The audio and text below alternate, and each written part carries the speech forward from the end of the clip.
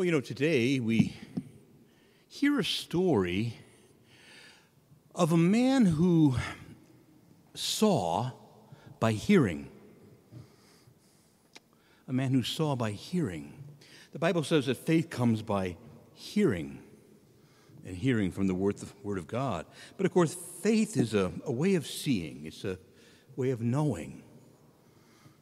And sometimes in our language, in fact, often, we refer to the word seeing not just as something that happens with our physical eyes, but something that happens with that internal thing that we call insight. So I'll be saying something, what if you say, I see. And that basically doesn't mean that photons are hitting your retina.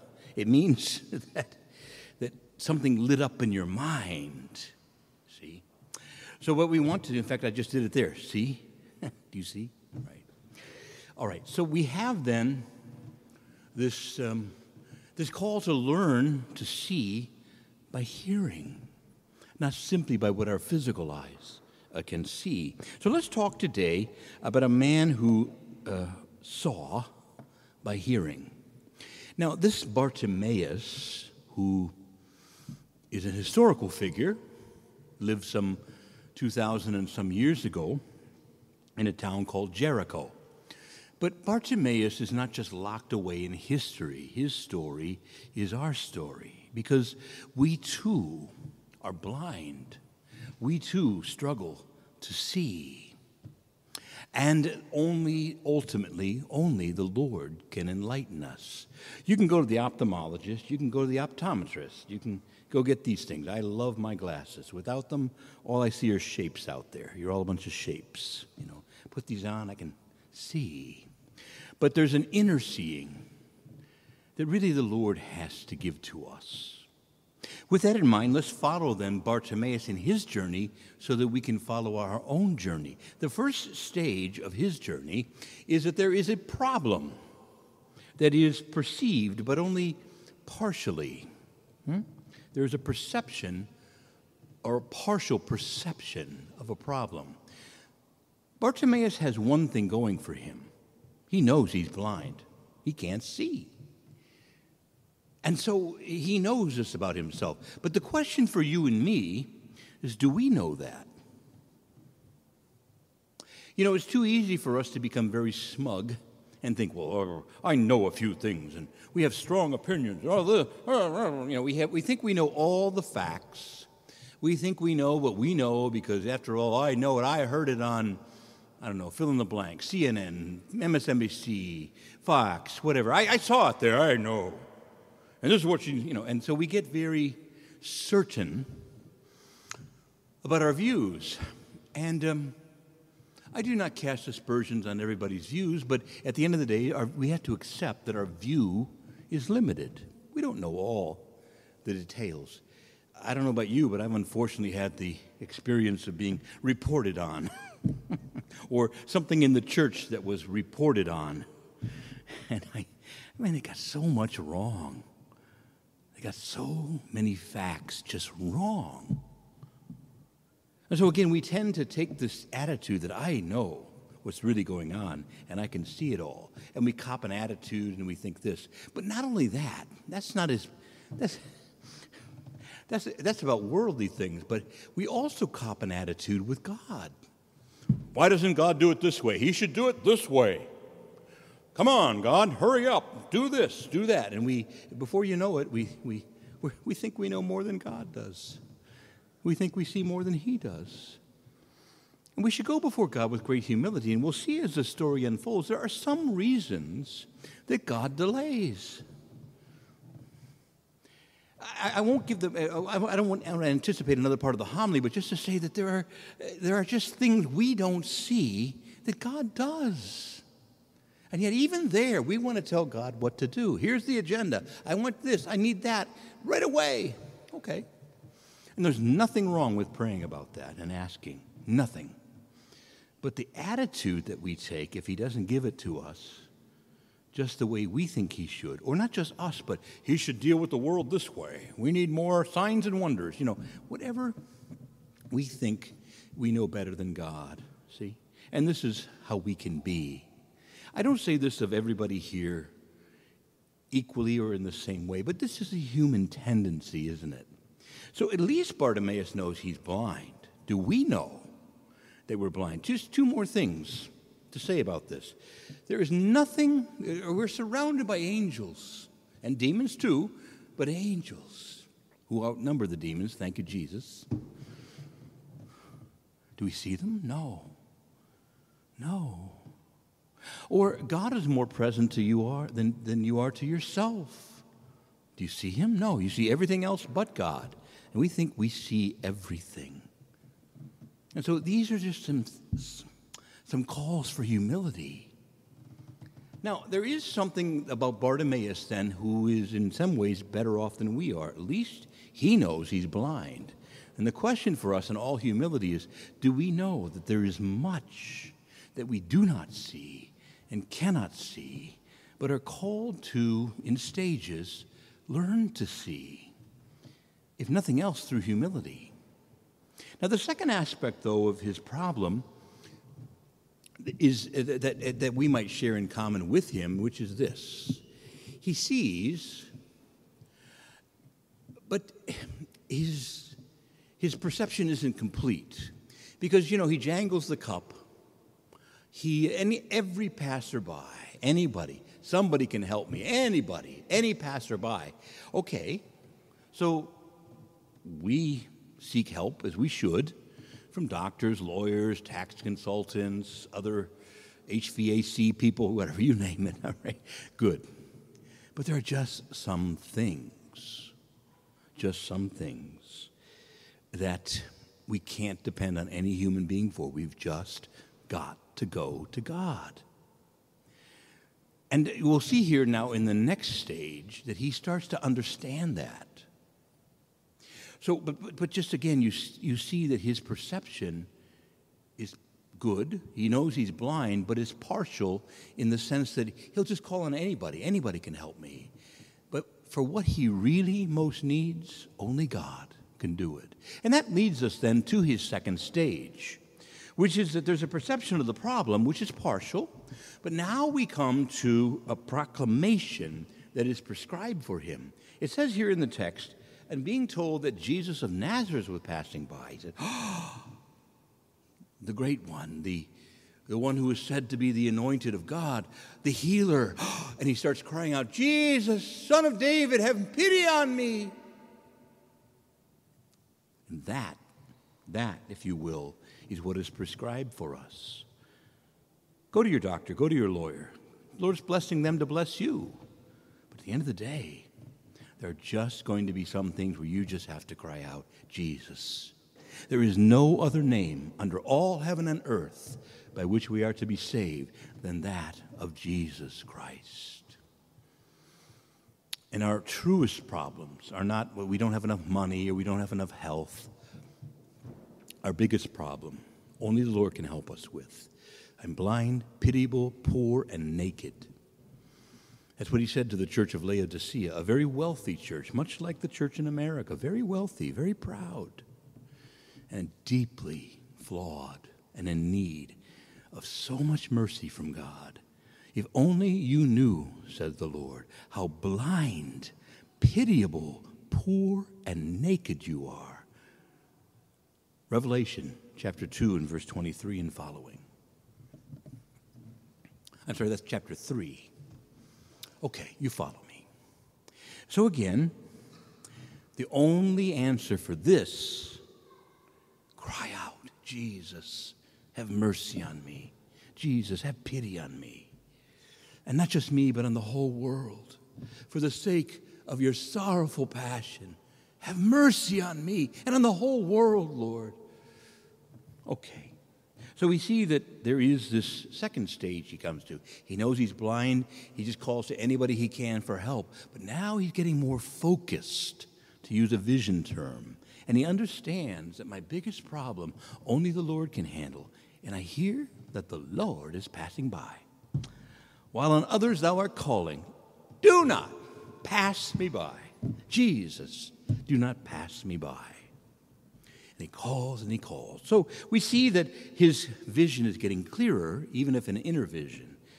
There's a perception of the problem, a proclamation. Then there comes a kind of a perseverance that is required. A perseverance. You see what happened, it says here, the crowd began to rebuke him. Shut up, stop being so loud, stop talking, you're interrupting. He just kept crying all the louder, Jesus, Son of David, have mercy on me, have pity on me. So the crowd tries to stop him. And it implies that Jesus just keeps going, moving. Oh, eventually he'll stop and say, call him. But it takes a little time. Okay. So again, you'll have people in your life, as I will, who say, you read that dusty old Bible, you fumble those old beads. You're so superstitious, you're so old-fashioned. Come on. We have science, we have medicine. Follow the science. Listen to all this stuff about God and keep that out of the public square. Don't talk to children about those fantasies and those little myths that you all repeat. People talk like that. People think we're a little silly to spend time listening to a foolish old man up here in a pulpit. See, this is how the world can be. So we get some of that, but we also get, even from God, I've called, why aren't you answering? There's a delay. Eventually, Jesus stops and says, call him, but not right away. And what is this all about? Why does God delay?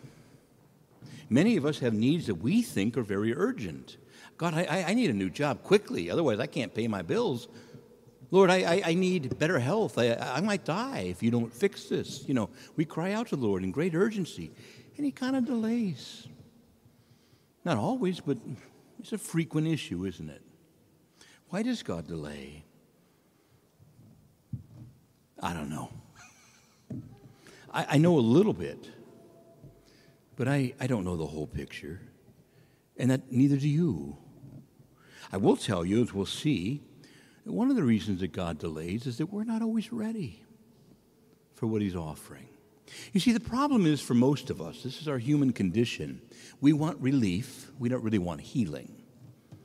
We think we want healing, but we don't really want it. So I'll give you a quick example. It has nothing to do with me and my life, nothing at all. But a man goes to the doctor, and the doctor says, your blood pressure's running kind of high these days. Okay, well, just give me a pill and let's get rid of it. And the doctor says, well, we can give you a pill, but what about lifestyle? How about, what are you eating? In what quantities? Maybe you should get a little more exercise. That's a lot of work. Just give me a pill. Give me a pill. Bring the blood pressure down. Give me a pill. Let's be done with it. And that's how we can be. We want relief, not healing. Healing takes guts. Healing takes courage. Healing involves real systemic changes in our life. Just give me a pill. Isn't there some medicine? Isn't there some quick thing you can do? Sometimes. Is that the best thing? I don't know. But you see what happens is we're in such a rush. We want quick relief, but God's in the healing business, and it takes time. It takes courage. And so one of the reasons that God often delays and why we need to persevere might be that God says, okay, I'm getting you ready. I'm getting you ready, but you're not ready yet. Jesus said before he went to heaven, just before he ascended, he said, there are many things I have to tell you, but you can't bear them now. But the Holy Spirit, when he comes, he'll lead you to the whole truth. But not now. Your head would explode. You can't take it. To quote an old movie, you can't, what is it? You can't take the truth. Okay. So it is that the Lord, some of his delay, whether we like to think about it this way or not, some of his delay, I don't say all of it, because there is a mysterious quality to his delay, but some of it is because we are not ready for what he would need to do to resolve the issue. Sometimes people who are in financial troubles, well, there's an old saying among financial analysts, it's not what you earn, it's what you spend. Okay. That's lifestyle stuff. Just give me more money, Lord.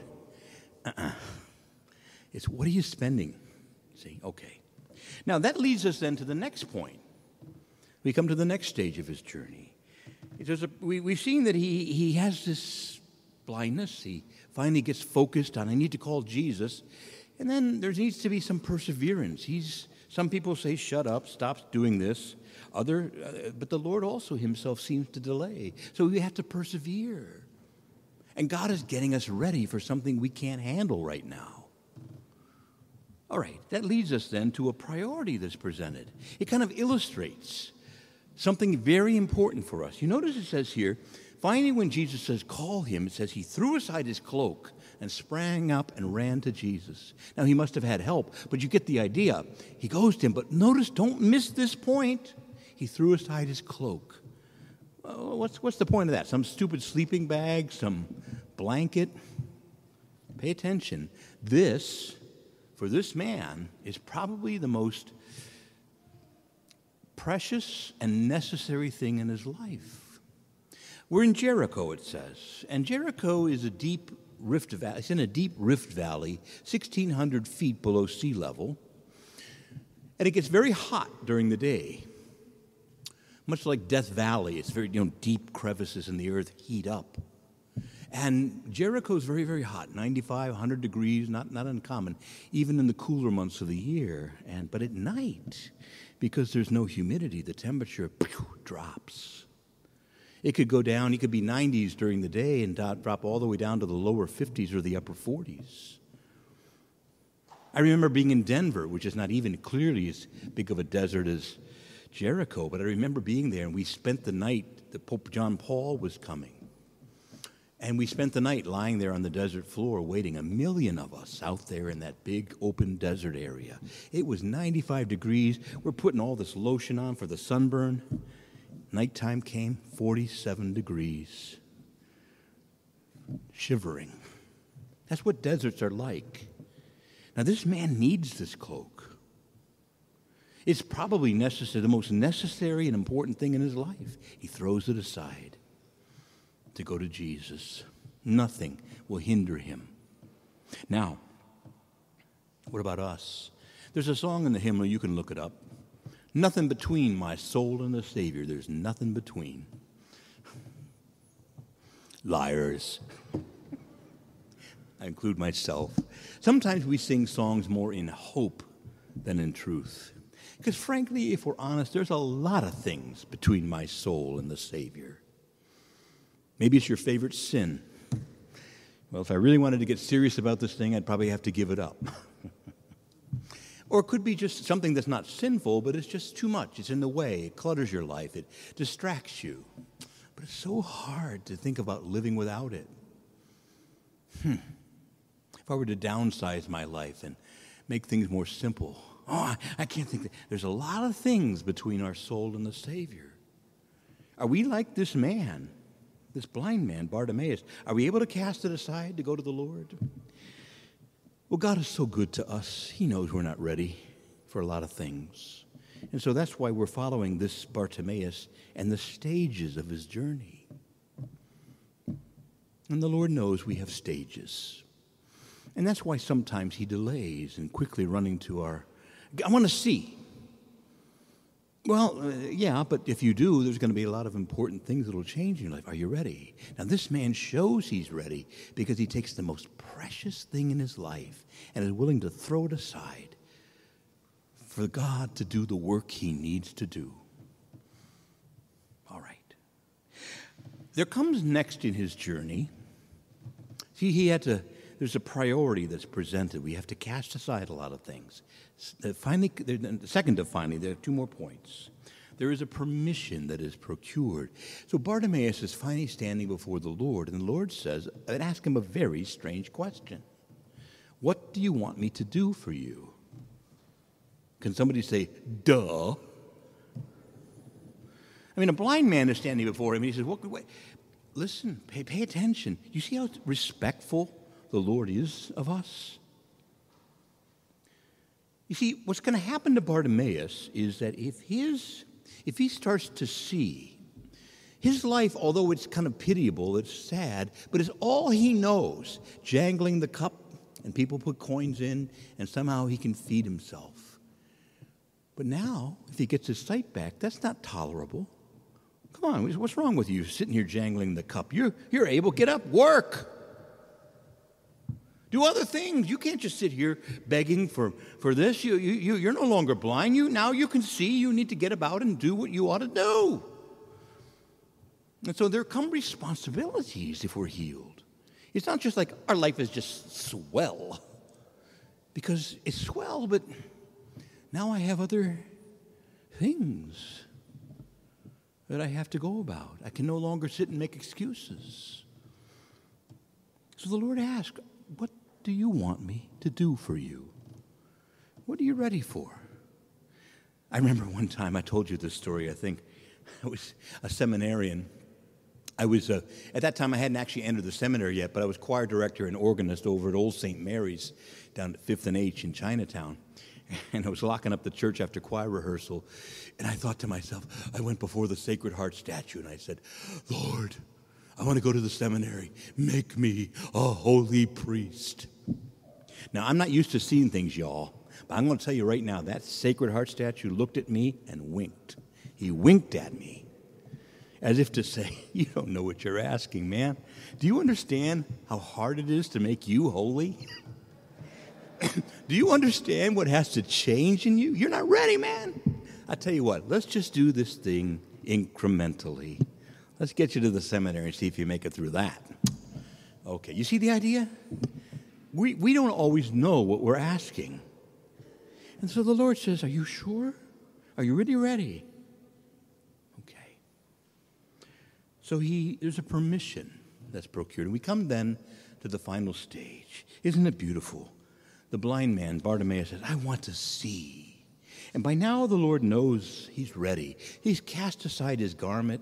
He's gone to the Lord. He's been crying out. And the Lord says he's now ready. And he heals him. And that finally then leads us to this final stage of his journey in this particular area, namely this. There's a path that he follows. It says, Jesus says, okay, go your way. Your faith has saved you. Well, what is his way? Where do I go? What do I do? Simple enough. I am the way. It says here, immediately Bartimaeus received his sight and followed Jesus on the way. In other words, as if to say, look, my whole life has changed now. I can't sit here begging, jangling the cup. I've got a different way I have to walk. Now I follow the Lord, and wherever he leads, I will follow. By the way, that is not as easy as it sounds. Jesus doesn't always agree with you. Jesus doesn't always take the turn you think he should take. Well, Lord, that's a quicker route this way. But like GPS, he knows there's a traffic jam over there. Jesus has GPS before there was GPS.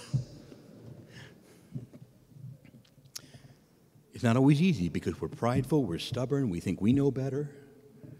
So you see, he's following Jesus along the way. And for you and me, this is our path. So we start with the man who's blind. At least he knows he's blind. But he still only partially perceives. Anyone can help me. No, only one can help you. He focuses. He calls on Jesus. He perseveres. And then the Lord finally says, what do you want me to do? Are you ready? Having cast aside his cloak, he says, yes, I'm finally ready. And the Lord gives him what he needs and is ready for. So if God is delaying in your life, you might say, don't just blame God. You might say, is there something between my soul and the Savior? Does he know better? If he were to answer my prayer, could I really take it? Be very careful. We think we see everything. We don't. And the Lord has to lead us carefully through these stages in our life. I have it on the best of authority that as he started to follow the Lord, he was singing a fairly new song. It's in the hymnal. You can look it up. It just says, I want to walk, he sang, as he followed Jesus. I want to walk as a child of the light. I want to follow Jesus. God set the stars to give light to the world, but the star of my life is Jesus. In him there is no darkness at all. The night and the day are both alike. And the Lamb is the light of the whole city of God. Shine in my heart, Lord Jesus. And so for us, that's a beautiful prayer. But are you ready for it? Somebody just say with me, ready as I can be. Help me, Lord, to get more ready. Oh, Lord, do what you need to do. Amen.